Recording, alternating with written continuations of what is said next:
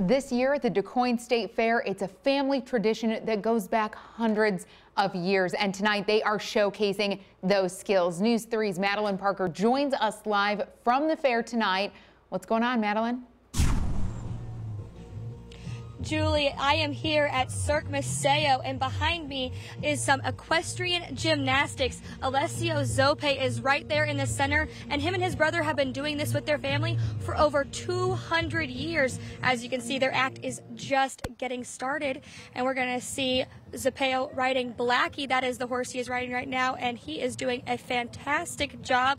They have to do a little bit of a shorter kind of performance today because of some heavy rain yesterday, but that is not going to stop them from being able to perform today.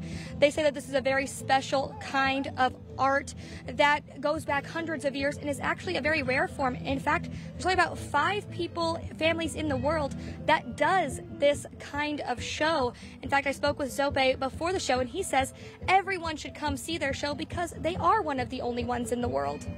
We're probably one of 5 families in the whole world performing these types of acts. It's a very, very rare and dying art in the equestrian world, and it's a lot of fun. You don't have to be a horse lover to enjoy it. It's just a lot of fun. It's very exciting, very interesting, and you get to witness the bond between man and horse.